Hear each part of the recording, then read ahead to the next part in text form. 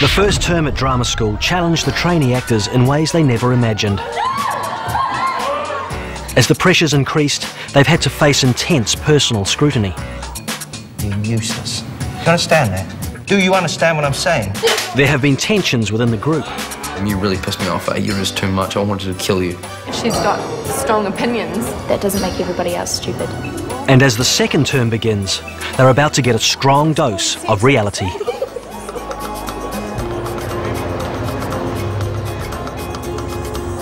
The acting students have come back to drama school after the holidays with new energy. First day back from holiday, everyone was like, hey, we're back, let's get into it. And straight away everyone hit the ground running. Slowly. Every day I really look forward to it because I just don't know what's going to happen. Everyone's just letting loose a lot more. They're not so precious about who they are. I feel that everyone's a little bit more focused than we were last year. I'm going to be healthy this year. Keep it up, yeah. And when other people are feeling down, our iron levels are going to be up and we're going to feel tops. And there's a buzz in the air as movie star Sam Neill pays a visit. I want these actors to get jobs.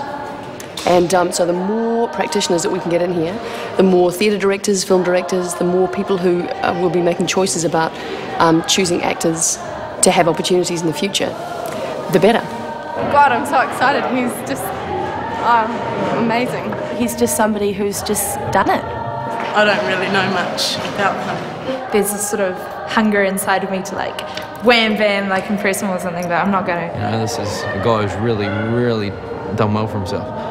And so, yeah, it's very, very privileged. Ryan's excited about meeting a real star. Really quite nervous right now. Welcome to TIFF, welcome to Whakaari. Yeah, feel very privileged that you'd come and join us this morning. And think, well, if Sam Neill can do it, we can do it, sure. Now, and it acts as somewhat, you know, a bit of a rebuttal and debate. You know, it's like, you're wasting your time being an actor in New Zealand. Huh, Sam Neill. You're just going to end up on Shortland Street. Sam Neill. I'm just back from Melbourne. I was making a film with Susan Sarandon. We were in bed a lot of the time. And you know, there are worse things in life than to be in bed with Susan Sarandon. At my time in my career, it's more, if you're doing bed scenes, you're more likely to be reading a book than the other thing. And I hear the call of the pyjama at night now, you know. Come to bed. Read a book. You know. What a nice guy, what a good guy. It's a big inspiration, isn't it? It's just kind of reconfirms that, it's good. He's just so shy and so it's interesting. I never believed that a film actor could be like that. But the excitement turns to nerves as the students brace themselves for their first assessments. From day one, they've been closely scrutinised. They're about to find out if they've measured up to the promise they showed in the auditions. A wee bit intimidated by what they're going to say. We'd been hearing sort of like horror stories about people running out of them crying, and the students have heard about the assessments. The assessments, scary, no, and they love making it much more scary than it is. It's just a bunch of people talking with you and having the honesty to say, well, this is what I see, how can we advance your work? So I guess it is scary, you know, because it's very scary being told the truth. Gotta make a start with all this. The tutors took a gamble on Holly. Despite seeing her natural talent, they weren't sure how she would adapt to the training. You need to wake up to the realities of what the game that you're involved in is. Stop it being a pipe dream, start making it a reality, because it is a reality. I thought about it a lot over the holidays, and I came back here knowing that this is definitely what I want, for sure. No. And what did you do this morning? Oh, I slept in. So don't tell me you came back here knowing it's what you want and then sleep in. Doing is what makes it what you want. It's through commitment. You've got a natural flair, so your job is to mine that and expand that natural flair. Don't sit back and rely on it, because then you're not learning anything and letting your lack of self-esteem allow you to be a lazy pig?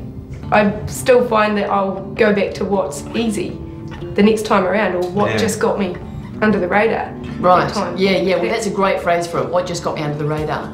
And that's when I see you in the plaza eating a packet of rations and a crunchy bar. I'm like, right, there's somebody who's just managed to go under the radar. I'll quickly go and reward myself for my strategic failure by having some shit food, you know. I've developed this wee paranoia about developing type 2 diabetes because of my crap junk food diet. So I haven't had any candy floss all week. It's been terrible. But what Tom needs from you in movement and training, you can't feed that with that crap food. I was so relieved I didn't cry. Yeah! I really hope that she is able to do good work, because I think she's got the potential and the capacity and the charisma to really do something exciting. Ryan's never had a problem with motivation, but his need to plan everything in advance is getting in the way of his work. What is it about me you can't stand? Who I am or what I am? Don't work so hard. That's my only message to Ryan, just don't work so hard. He's just so uptight about everything. For his sake, if he can learn to love the mucky stuff, then I think it'll be great. When I got home from school, it's tea. I actually write tea in my diary. I know. Freak out. I do try to take risks. I know, but you know, you go, I do take risks. I do. I've taken risks on, you know, February 27th at 4:30 p.m. I took a risk. It's like, chill out. Slow down. You know, you worry so much. You worry so much. It's like, it's correct. But in class, Ryan's still not lightening up. Sure, I don't think Tom will do that. I mean, I do the direct though, so we do exactly what we're told. No, you don't do what you're told. No, that makes me out to be some kind of mad despot. I know, but that's the way you do it in the industry. You'd always do exactly what they say. Oh no, I just get that. I'm waiting for the moment where you go, I can't be bothered trying this hard anymore. Why don't I just like relinquish all this damn effort that I'm doing to be Ryan Richards? And that's when the real Ryan Richards will come out. In an assessment with the director of the school, Ryan realises he needs to change the way he acts. You play your objective so hard, you've got it like this. Then how can someone affect you? It's like you've got to leave room to absorb the rest of the world. You know, your eagerness can send you skating over the top. And see, this is a more interesting person. I look at you now and I go, yeah, you're a much more delicate person, than you like to present yourself as. Yeah? I guess it's true. I guess I've kind of forgotten about that. I love this work, and so I just don't try so hard. I just enjoy it more. As the evaluations go on, it's clear that all the students have to face some tough realities. When I wrote my feedback to you, I was like, well, maybe you've chosen the wrong course. Like, oh my God, does that mean that I shouldn't be here? Does that mean that I don't have what it takes? Colleen, you need to really think about whether you really want to be here, because I'm not convinced that you really want to be an actor.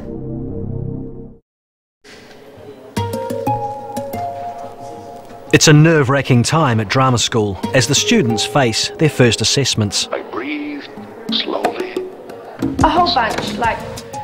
Acting runs in Sophie's family. Personally, I think I'm blessed because I've sort of got that inside eye to that industry, if you will.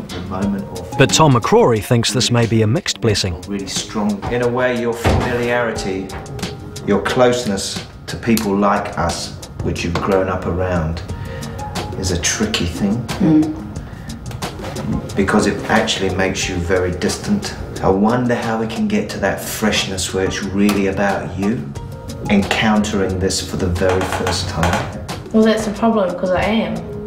Yeah, but my job is not to relate to you as your friend, it's to relate to you as your teacher. Do you understand what I mean? Why I'm drawing attention to that? Yeah. Yeah.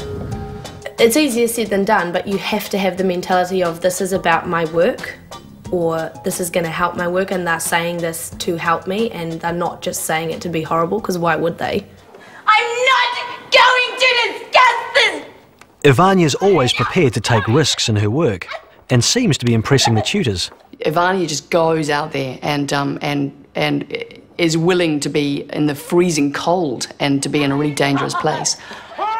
That's maybe good for her talent, but I don't know what that does for her relationship with the whole group. It's a little bit scary because, for me, because it's like no one else is making those kind of offers at the moment. I have fun with her, but I just don't quite know where I'm going with her. She operates on like a different level to a lot of people. Oh, and the landlord, he's letting me do anything I like, so I can paint golden insects if I want, anywhere. Seriously, I asked him, and then I was looking at this, and I thought, I was getting really crazy, and I thought, I'm gonna make this a spaceship.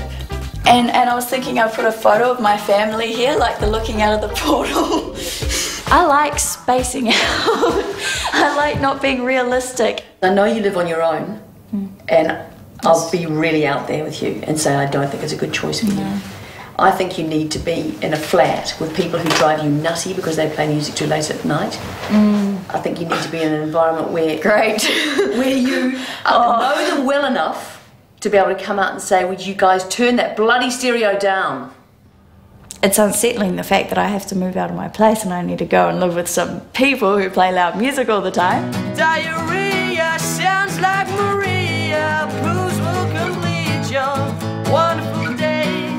If your poo takes long, just grab your Game Boy. Make sure you enjoy your dump.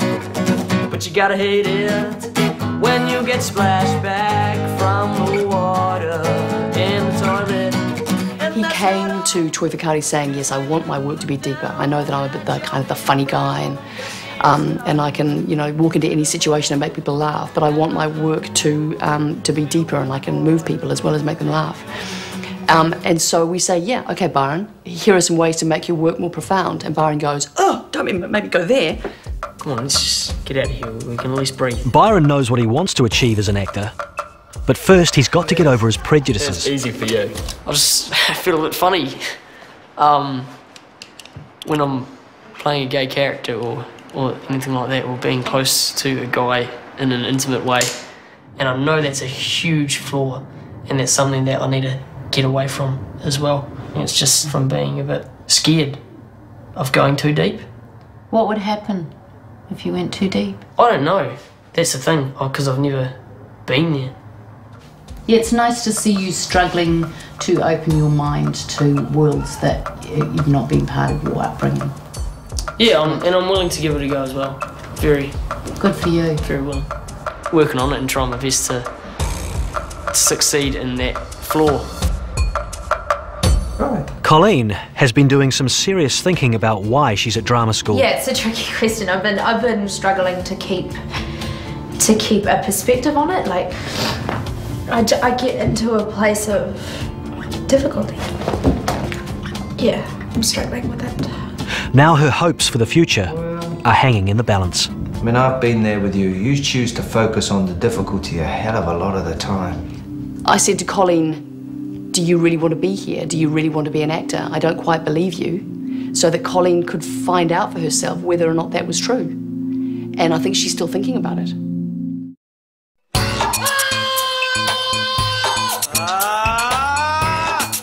At drama school, students are forced to work closely with each other. I love working with you. You give so much energy. Oh, nah, shut up. There are definitely people that I've gone, wow, I said, you're just great to work with. Sophie's so wonderful to work with. Tano is so generous. He's such a generous actor to work with. Matt's got just kind of good energy about him, a real likeable energy. I'd have to say I've been really impressed with Ryan lately. Ryan and Stephen are getting a real buzz from doing an improv scene about two climbers. Don't touch it. Yeah, don't look at her, she's pretty out of shape. Jesus. I can remember two things. I can remember the stack of mats and stuff, but I can also remember the mountain. I was in the zone and I believed that I wasn't a peak. My whole body started tingling and I felt like a bit quite numb all over, like, I don't know what it was, but... I got a sense of character, and I got a sense of a relationship with Stephen. The hell are we doing? You're gonna have to go. We can't. You're gonna have to just go. Look, I'm not pissing around at you. I'm not leaving you. I can't leave you. Well, think some sense for a second. I'm going to die! I've got to go back. I'm not. Just go! Just go. Take care. That was unmatchable, you know. It was something about when you really feel something and when you're acting, it feels like, okay, I've actually done a proper job and I can feel good about that. The tutors use the assessments to encourage the students to aim high. You're a pleasure to teach because it feels like you have a clear sense of why you're here. We feel as teachers that we're feeding into something which is building, and that's what makes it a pleasure to teach. I think you can do anything. So with that freedom, you just need to work hard to tune yourself. You know, the positivity in what was being said to you was very strong too. You must have been pretty pleased there. I was. You definitely have the beauty and the talent and the emotional richness. It's kind of funny that you sort of doubt what you've got when you've got all of that richness and complexity. The Irish have a great saying of throwing your hat over the wall. Matt's getting a lesson from Tom McCrory about the realities of the industry. Because when you throw your hat over the wall, it means you're going to go over the wall. You made a commitment, you've got to throw your hat over the wall. Hey, yeah. Who's your hero at acting? It's Johnny Depp. Johnny Depp.